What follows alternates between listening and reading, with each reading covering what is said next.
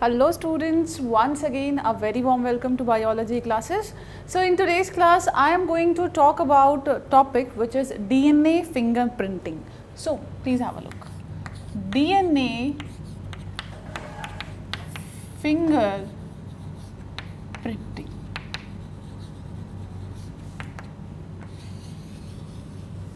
Each and every organism who exists on this earth surface, they have, or especially in case of the human, they have a specific pattern of these fingerprints. Can you see that we are different from others? Now the reason is we have different types of fingerprinting. Similarly, in case of DNA also, differences are there. If we talk about the overall DNA, 99% DNA of one individual matches with another individual, right? Then what is the difference? Difference is just 0.01% difference is there, right? And this 0.01 difference, that means we are talking about 3 into 10 raised to power 6 base pair, which itself is a very good number. Now DNA fingerprinting is that method in which one organism is detected, that suppose we have to solve a case, a criminal case is there, and we have suspects and also we have certain DNA, certain you can say the genetic material we have obtained from a crime scene. So from the suspect, from the number of suspects, by matching the DNA, a specific sequence we actually match, by matching them we get to know that this one is a criminal. Not only in the case of these crime scene, also for the parenting, for the disputes, for the parenting disputes, these DNA fingerprinting is being done. Now what is the basis of this DNA fingerprinting? The basis is repetitive DNA sequencing. There are certain sequences which are repeated n number of times. Now these repeated sequences, they are, see this whole technique, the DNA fingerprinting, this was developed by the AIIMS, and this whole technique of DNA fingerprinting, they actually gives us an idea that this particular this particular organism is a criminal or it is not a criminal. Now repetitive DNA sequence we actually check. There are two types of these repetitive DNA sequences, right? See, one type is termed as a mini satellites. One is termed as a mini satellite, and second is termed as a micro satellites. I know this one question might be there in your mind that ma'am, when we talk about the DNA, certain part of our DNA, some genes are there which expresses itself. So these repeated sequences, they actually do not express themselves, but we actually look for this polymorphism in this repetitive DNA sequences. Now how to get to know that this is what our repetitive sequences is, how to get to know this is our bulk DNA is. For that we use one method which is termed as a cesium chloride or the density gradient centrifugation. We go for one procedure which is a density gradient centrifugation. Now this cesium chloride density gradient centrifugation, this actually differentiate the DNA, or that actually gives 2 peak. Now listen, it gives 2 peak. Now major peak, the bigger peak is of a bulk DNA, and rest all are the repetitive sequence.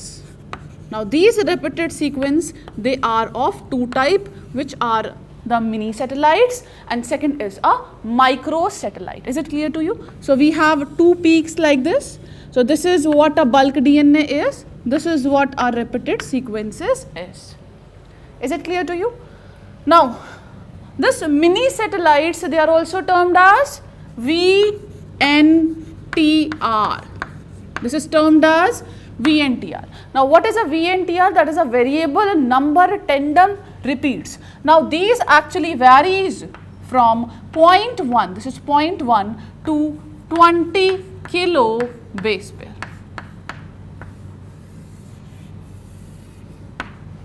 Right? Whereas the microsatellite are also termed as SSR.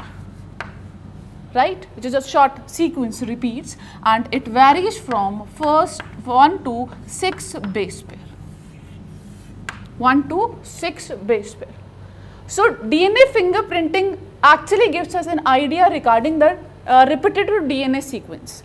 Now, these repetitive DNA sequence, they are divided into two different parts on 3 bases. So, we looked at the 3 different bases on which we have divided these repeated DNA sequences into 2. Now, what are these? The first is a copy number. That means one sequence. Suppose let us take an example of a ATGC sequence. How many times this ATGC sequence is repeated? That is termed as its copy number.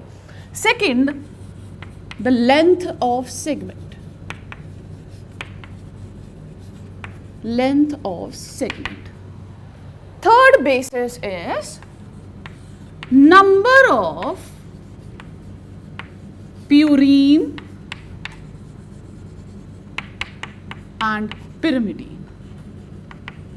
So, this is how we have classified these repeated sequences into 2 types, mini satellite and microsatellites. So, what we go for? We look for polymorphism in them. Polymorphism. Right? Now, let us take one example. These repeated sequences, they remain conserved in a generation. So, father will be giving a same type of repeated, or they will be, the daughter or the son, they will be having same kind of repeated sequences, just like that of a father and the mother. Right? Is it clear to you? Now, the process of DNA fingerprinting, it involves various steps. Let us talk about these steps. Students, come at the side. Now I am dealing with the steps. Now, the first method is, first step is the isolation of DNA. Now, what we have to do? We have to isolate DNA. This isolation of DNA we have already studied in biotechnology. The second step is use of restriction endonucleases. Now, what are restriction endonucleases? These are the molecular seizure which uses a particular sequence and produces a double strand cut. These are also termed as a molecular seizure. So, what we used to do after the isolation of DNA, we uses the enzyme which is a restriction endonucleases. Now, the third step is the separation. So, once all these, suppose the whole DNA sequence I have cut into the various fragments. Now, the next step is the separation of DNA sequences, or you can say that will be more convenient, segments. Right? So, once we have isolated, once we have separated, see how we can separate this DNA segments? How we can do that? With the help of electrophoresis, the gel electrophoresis. So, depending upon the size, they will be distributed. Now, what is the next step? I'll place or I'll produce an imprint of it on a nitrocellulose paper.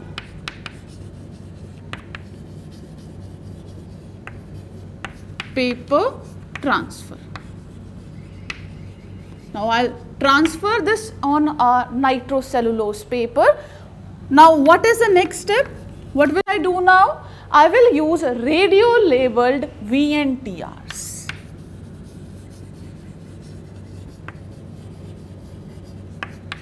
Probe used. Right? Now, these radio labeled probe, wheresoever these repeated sequences are there, they will go and they will bind to it. Now, how will I get to know that binding has occurred or not? Then the next step is the autoradiography. Autoradiography. So after the UV illumination, what we get is all those segments which are having those sequences, they will be easily detected by autoradiography. So these are the certain 6 steps by which this DNA fingerprinting is done, right? Is it clear to you? Now let's talk about an example. Let's take one example and let's understand this phenomena.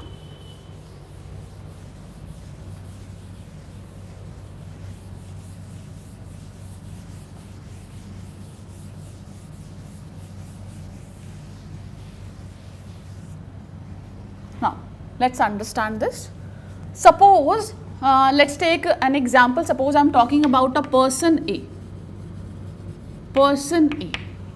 So I am taking one chromosome. Let's talk about a chromosome number 7. Chromosome number 7, right? So in case of chromosome number 7, yes, I will be taking the homologous pair and I will be looking for these repeated DNA sequences in them.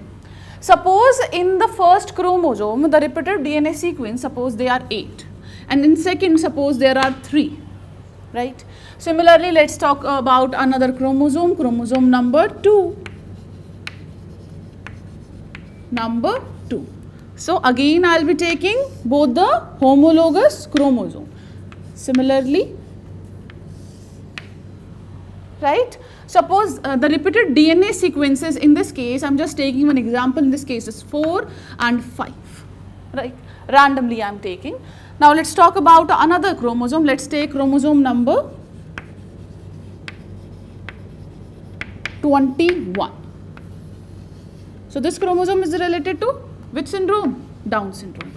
So trisomy is seen in the patient who is suffering from the Down syndrome. So that is a different topic. Suppose these are the chromosome number 21 and I will check the repeated sequences in them. And I will get to know in this case there is only 1, and in this case also there is the 3 repeated sequences are present. So this is how the repeated sequences they are present. 1, 2, 3, 4, 5, 6, 7, 8. 1, 2, 3, 4, 5, 6, 7, 8. Is it clear to you? Now 1, 2 and 3. Now in this case 1, 2, 3 and 4. 1, 2, 3 and 4 and 5. 1, 2, 3, 4, 5. Yes, in this case there is a 1 repeated sequence present. In this case there is presence of 3. These 3 times means to say they are repeated. Now let's talk about another person B. Right? So the same chromosome I will be taking for another person also.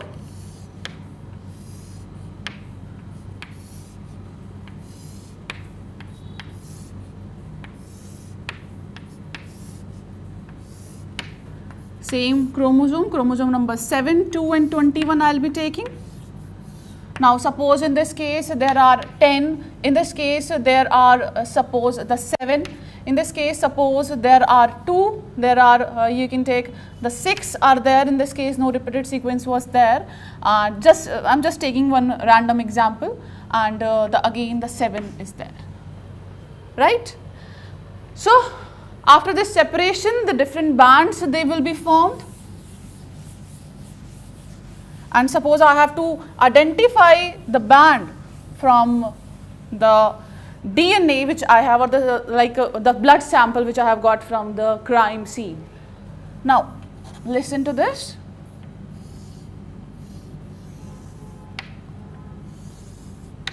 Right? So maximum repeated sequences they are 10, 9, 8, 7, 6, 5, 4, 3, 2, 1. So this is how a ladder is. I have placed a ladder.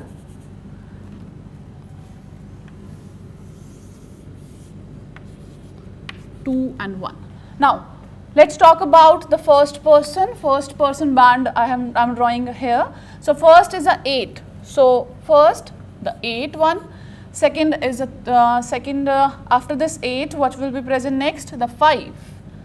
So this is how 5, then 4, then 3 and 1. Then 4, then 3 and 1. So 8, 3, yes, the 3 is repeated 2 times.